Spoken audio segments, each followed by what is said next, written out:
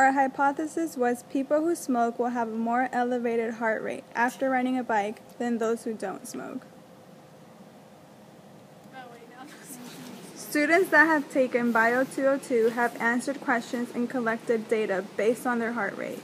Some questions that were asked were if they were smokers or coffee drinkers. Data was collected was based on their heart rate during an exam and after a bike ride.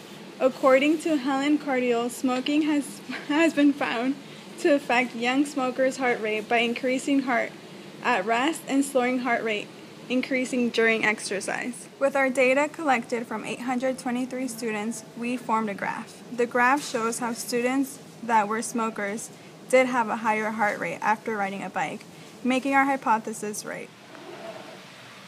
Since smoking is a major risk factor to our cardiovascular mortality, it only makes sense that it increases the heart rate after doing an exercise like bike riding.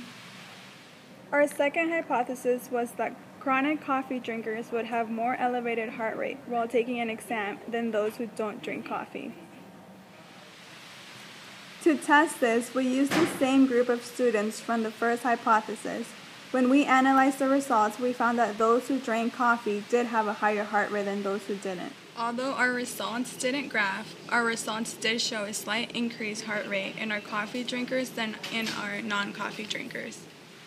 The majority of the research that we found stated that consuming coffee only impacts heart rate for a few hours.